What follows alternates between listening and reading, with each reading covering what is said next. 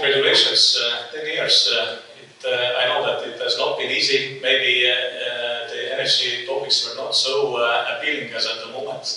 So times are extremely stressful, but you know, energy is again back in the top agenda of the companies, consumers, politicians. We are here again, so hope that next 10 years will be easier for you. This is really my 10th time to participate here, and actually this is my honor to be again here in Lithuania, speaking as we are the biggest wind generator in Lithuania. We are the biggest, or let's say leading renewable generator in all our region. We are operating from Finland down to Poland. Of course, Poland is a huge market, maybe not leading in Poland yet, but at least we are developing very fast. I'm also very happy to say that in Lithuania we are selling only green power.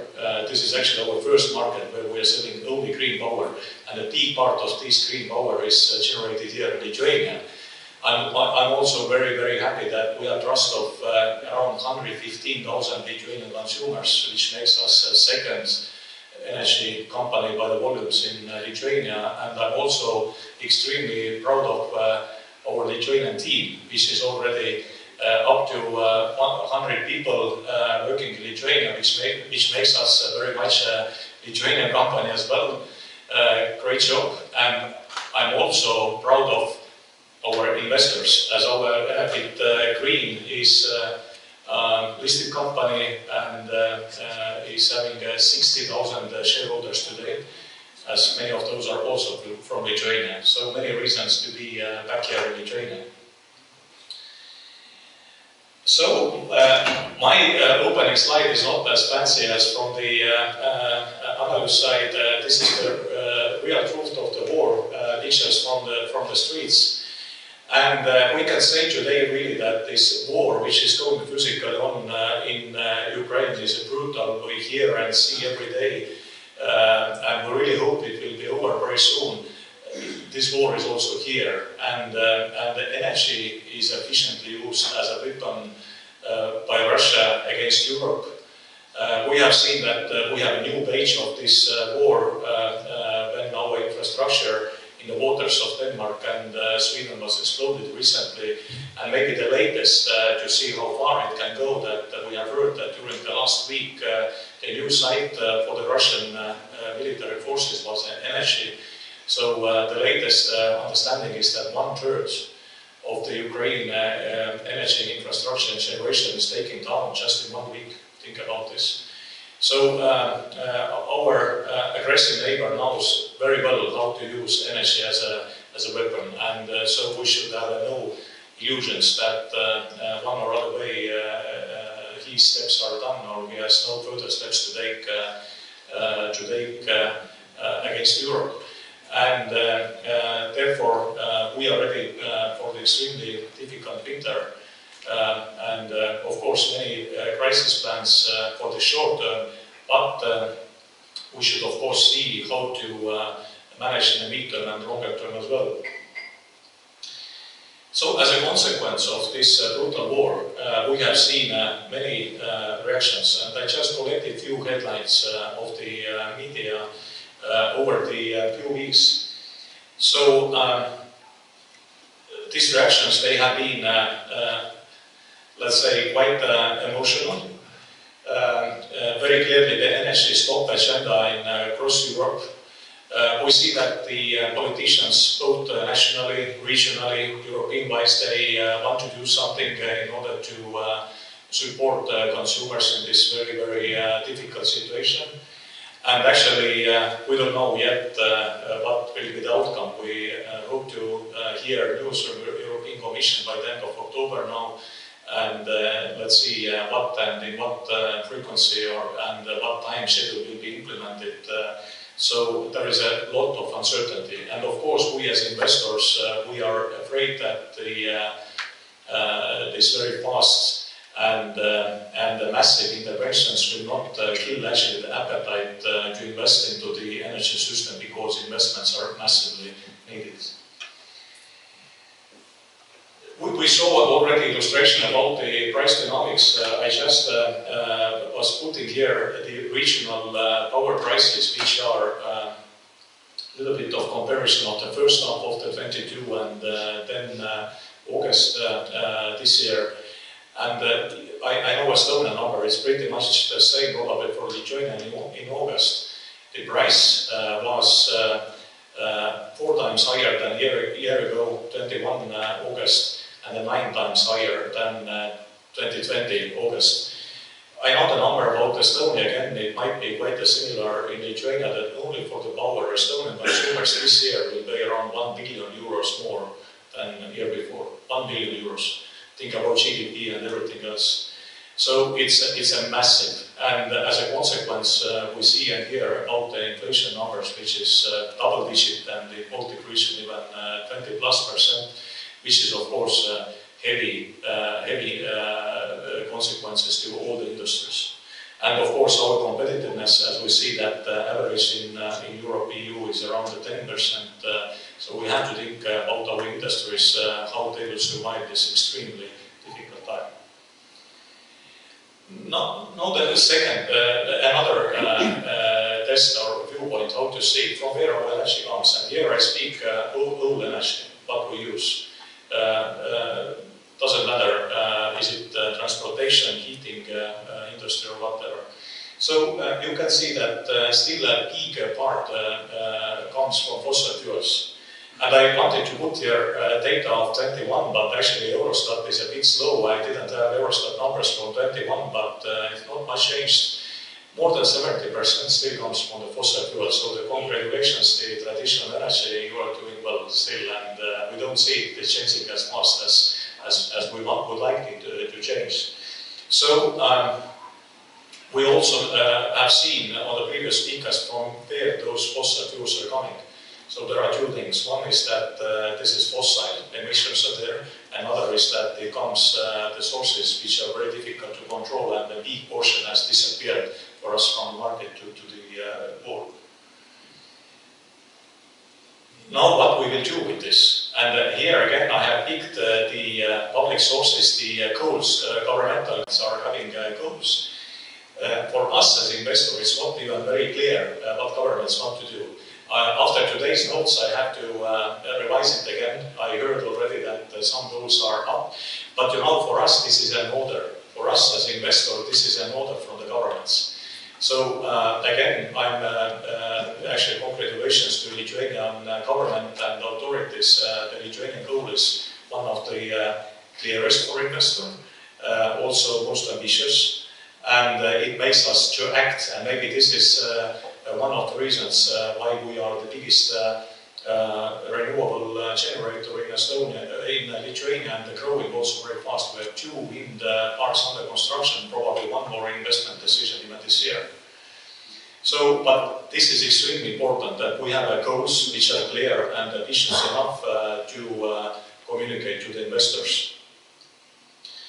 Then the next thing what we should keep in mind, many of you have seen this World Energy Council methodology, energy trilemma. This trilemma, in a very simple word, is 3 corners of the energy exercise we have to solve. One is, of course, environment. Another thing is affordability. Are we ready to pay those prices? And the third is security of supply. This is the actual picture of Estonia, by the way, last autumn, year ago. I think this picture will be much different when we have a fresh one by the end of this year. And maybe for your information, the World Energy Council, where I'm also I'm chair of the Estonian National Committee, we are doing Baltic deep dive, so that Lithuania is also on board. So with WEC London, we are doing a deep dive for the Baltic region, and this study should be available by the end of the year, so that then we will see how it looks in a Baltic perspective. But it's extremely important that we should take this triangle and all the corners all together, anytime. So 2 years ago, environmental aspect was most what we were speaking about. And the price and the security supply was a little bit like hanging somewhere in the air. A year ago, we had a mostly price, because you remember prices in December, last winter prices are very high, the price was top priority. Today, security supply is very much in the air. But our suggestion to any policymakers, and in a point of view of the investor, is extremely important at any time, any moment, whatever it is in the air, to speak about all those three and find the proper balance. Because, you know, in the energy sector, the things are taking time.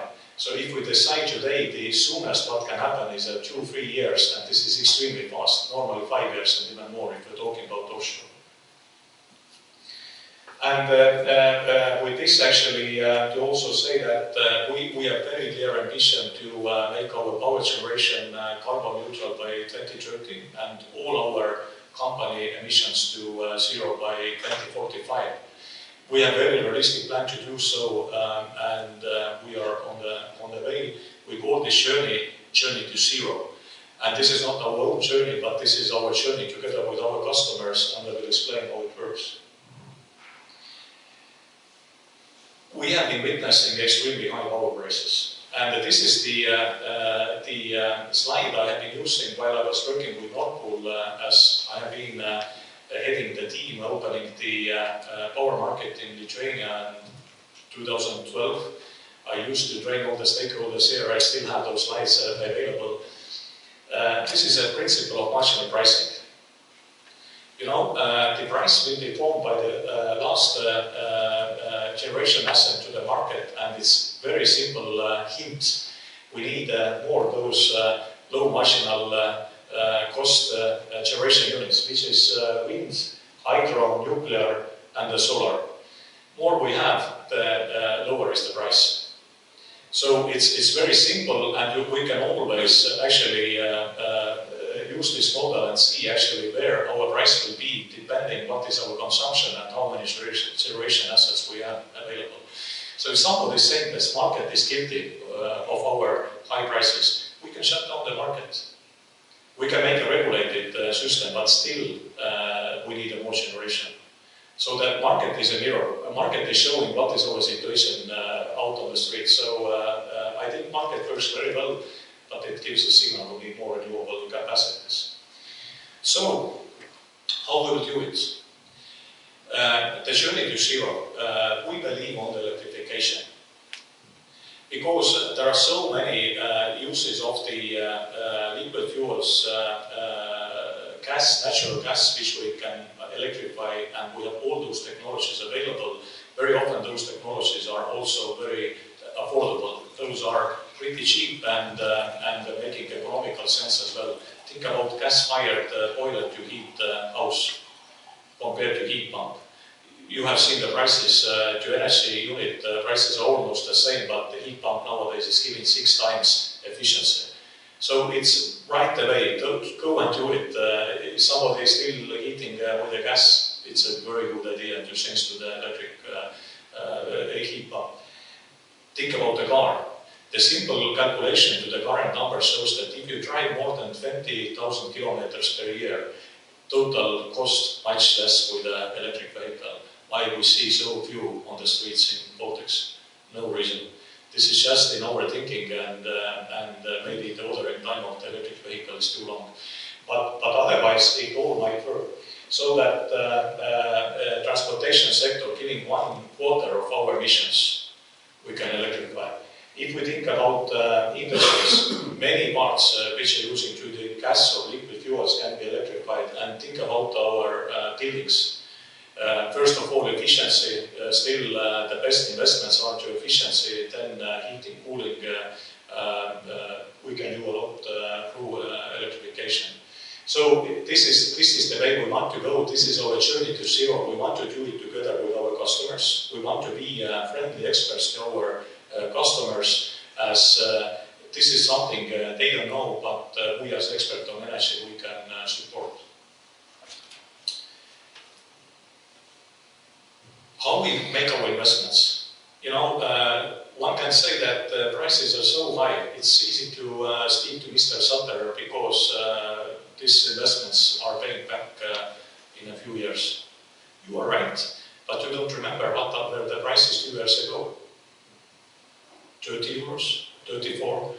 no way to invest.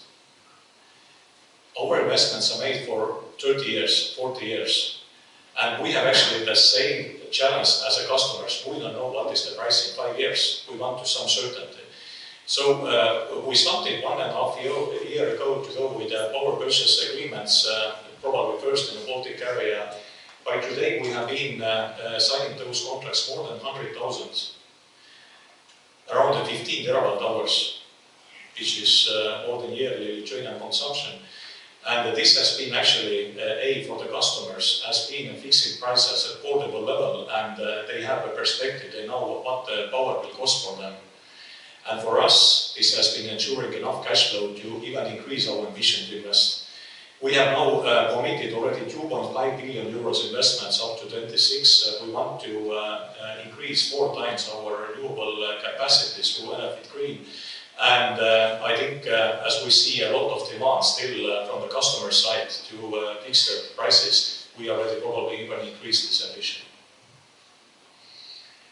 Then another thing, we have heard about the grids and the huge investments needed to the grids, and this is true. But we also have to keep in mind that actually as a regulated business, all those investments are coming back to our bills, so that don't ask it too loud because you will get higher bills.